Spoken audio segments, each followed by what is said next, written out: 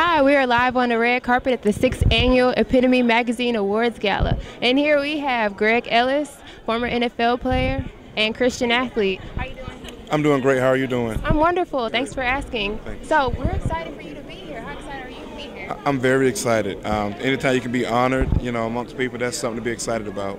Right. So, how has your faith have led you on your athletic abilities? Well, realizing that where all my talent comes from is God. Without God, none of this is possible. And just every time I step on the field was wanting to bring honor and glory to Him. So that's what it's all about.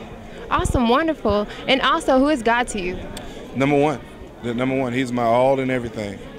Okay. And also, I have another question. How do you feel your legacy have led other Christian athletes to move forth and present and proclaim their faith in the public?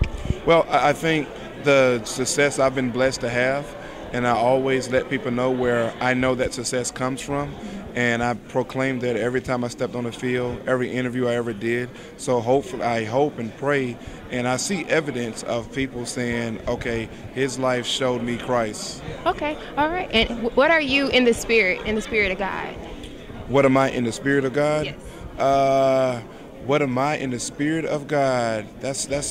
I'm not sure I understand how to answer that. How do you feel in the spirit? The Holy Spirit takes over. Oh. How do you? Right. Well, I feel when I would say when the Spirit of God takes over for me, especially when you're talking about athletics, is that I'm unstoppable.